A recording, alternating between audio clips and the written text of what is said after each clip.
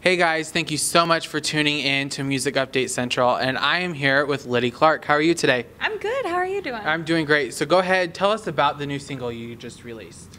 Well, the last single I released was actually a few months ago, but it was Shot Down Stand Up. And I wrote that song because I'm originally from Parkland, Florida. I grew up there, and so I was actually at college at USC when the events of last year happened, and so it really hit home for me with all the gun violence that has been happening in our country.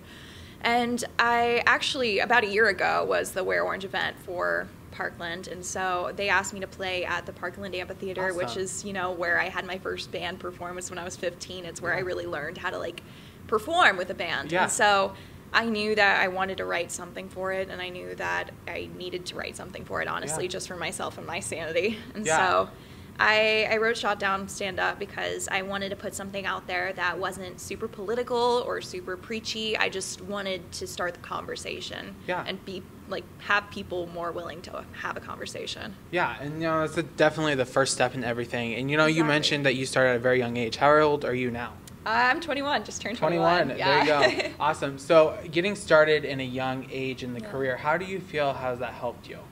I feel like it's definitely given me a lot of years of experience as opposed to starting a little bit later, but I feel like it's also given me a bit more time to sort of develop my voice as I'm developing myself as a person, because you're growing and changing a lot during your teen years and even beyond that, and I feel like my songs and my music has changed along with that, and it's been cool to see the evolution of that along with the evolution of me as a person. Yeah, so along your journey you got to open up for many musicians. Tell us a little bit more about that and what's that like? Oh man, it's amazing whenever you get to stare the stage with another artist who is as big as some of the people I've gotten the chance to open up for before. I remember one time, it wasn't necessarily me opening for Garth Brooks, but I was backstage at the Country Music Hall of Fame, and he literally walked into the dressing room, and I literally almost started crying because it wasn't real. It was insane. And so we got to talking with him, and he introduced himself to all my bandmates. He was like, "Hi, I'm Garth," and I'm just like, yeah, and I can definitely feel that way because I'm not from Nashville. I'm from Iowa. So literally this morning when I was downtown by Music City Hall of Fame, there goes Brett Young on a scooter, and I was like, it's just one of those things where you're not used to it when you're in a new realm. So why do you feel like Nashville is such important to your career? Well, I feel like Nashville is just one of those cities that is just blooming with opportunity. I'm really excited because I'm living here this summer for the longest time I've ever lived here before, and so I have the opportunity to write with more people and to meet with more people who live here permanently and to play more shows up here and get to know more of the people and the culture here. It's just it's kind of the city of opportunity for music. Yeah, and so definitely. So I'm a huge supporter of female in music because it's a hot topic right now. It is. So what's it like for you being a female and getting started, especially at a young age? How did you face the challenges that might have came about?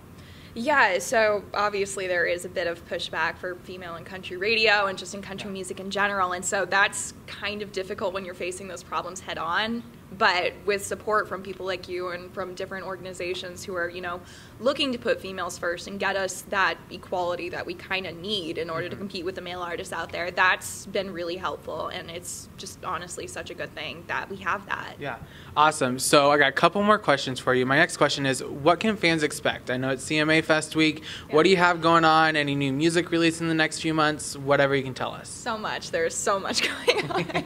It's hard for me to remember it all, but I have a few shows this weekend. I have one actually in a few hours at the Doghouse Saloon, and then we're having a show at the Beauty Act Lounge, and then we're doing, the show for Female Music Nation on Saturday. Yeah. And then I have a music video coming out very soon. Don't know when. We just got the final cut, so I'm really excited for it. It's for Holding Her Hand, and I'm really excited to release it because we did that video with a few of my friends, got to come up with the concept for it, and it's just it's very narrative driven, I'll say that. And then we have the next single coming out from the next EP on June 28th. Awesome. Yes. So you're getting very close. Oh yeah. No, there's so many things going on at once. It's just Yeah. So for our people who haven't heard of you and now have heard of you because of our interview, where can they follow you at? Well, you can follow me at my website, which is just www.liddyclark.com, LIDDYCLARK, or you can find me on Facebook, Twitter, Instagram, Snapchat, TikTok at Liddy Clark, LIDDYCLARK.